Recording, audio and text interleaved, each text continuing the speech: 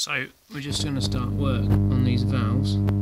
As you can see on the left, that's all cleaned up, and on the right, not so cleaned up. So get to cleaning those, I think. Indeed.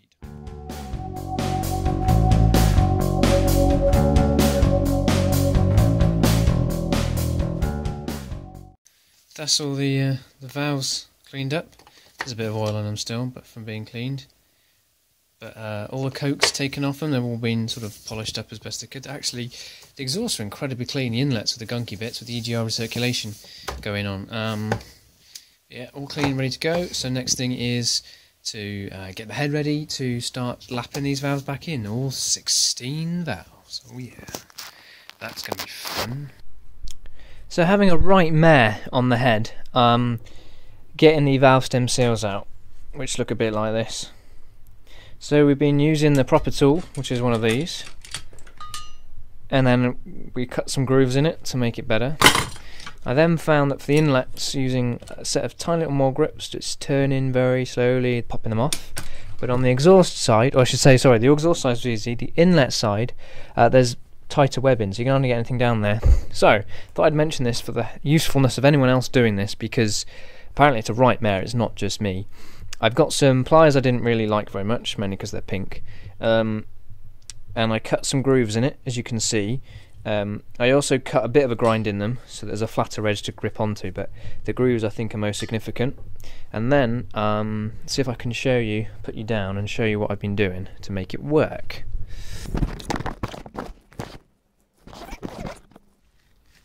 Right, so, hopefully you can see this. What I'm doing here is getting the pliers into a position where they're on a groove. Big set of vice grips on the pliers. The other problem I was having, I was getting my fingers trapped when the pliers slipped off. And the first thing you've got to do is make sure it's rotated to kind of break the seal. And then check that the pliers are still in place, which they are. Twist and pull gently, don't get your fingers in there, because if it pops you're going to hurt yourself. There you go. So that's my fangle tool to remove valve stem seals. There we go, hopefully you saw that. Just 16 more to do. So on the end, on the 16 valve heads, is where the shaft goes through, which you can kind of see through the forelet. That's where these flaps go in. Well, we're not using them. So what I'm going to be doing, and I've already kind of done and started to do, is I've drilled this out to, I think it was just under 9mm, and then tapped an M10 thread in there, M10 by 1.5. I've then cut down a bolt of the right size, of exactly what I need, the right length, and the head was a bit big, so wants to fit in there, so it's a flush finish. And then I'm going to jam a load of sealant and thread lock in there, and I've got a little rubber seal on the end of it as well. So once that's in there, that'll seal it off nicely. And that's the result.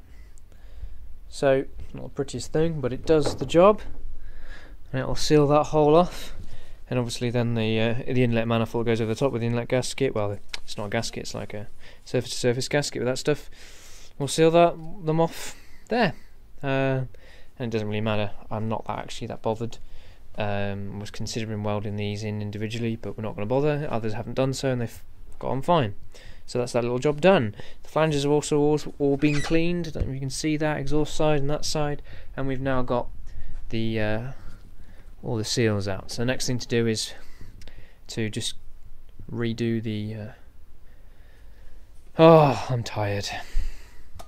Valve seats. And a little trick someone's told me about is to use a bit of fuel hose, jump it on the end of the valve, and then we can jump it on the end of the drill, because that's what I'd normally do, is use a drill, but as you can see you can't get one down there, so that's what we're going to try in a second. Maybe have some dinner first. We just left off having plugged the end there. We've got all the valve stem seals out, so we're now working with the grinding paste to do our valve seats. Not really much to see here. Alright, Ziggy? What's up? She found the golf ball again. Not much to see here. I do a quick time lapse in a second. I'll put a link up here for the XUD11 build, which I talk about doing the valve seats. As you can see, that one I'm still working on. Those are done. Those aren't done.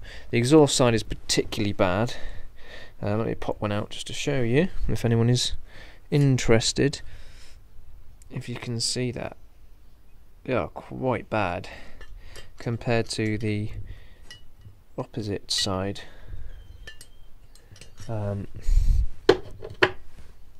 Inlet, which aren't all that bad, to be honest. And just take a quick grind. So by hand, the exhausts are actually so tiny that I can't get my sucker on it anyway, but someone suggested, because of the amount of time this takes, doing a little clever job with a drill and a bit of pipe. So let me set that up on, put the camera on a stand, I think, and I'll show you. Let's get our exhaust valve. Okay, so we obviously want to, as quickly and as efficiently as possible, run this valve seat against the seat in the head, and we've got our fine and our coarse here, and we're going to have to use the coarse because these valve seats are rather ridiculously bad. Certainly not the worst I've seen, but not great.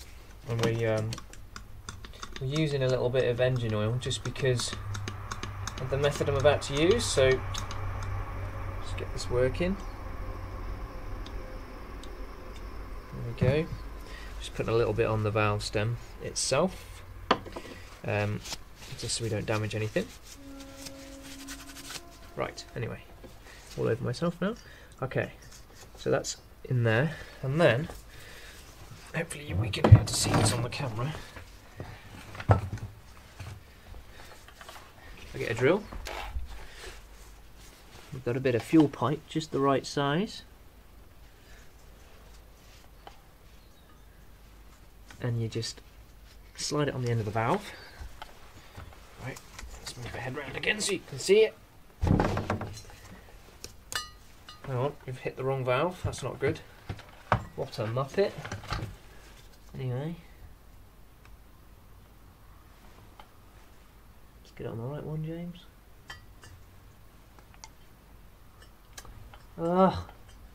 Right, there we go, now it's on the correct one. And then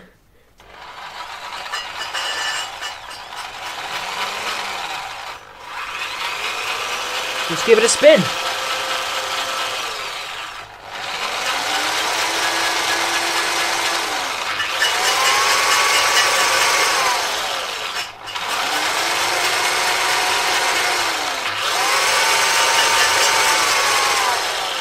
There we go. And then I'll have to do that a few times, clean off the valve, put a bit of fresh paste in it, and slowly that valve seat will come back. We'll just start seeing it, and then eventually they look a little bit more like that. I don't know if you can see that really, but hopefully it might focus for a second before I will lose the will to live. There we go, it looks more like that as opposed to the one I showed you earlier. So we're going to carry on now. I've done the inlets and exhaust on that cylinder, exhaust on that cylinder, got to do the inlets there, and I'll just probably work my way along there. This is very boring. Bores me to death, this, and I've been putting it off for ages, so let's get on with it.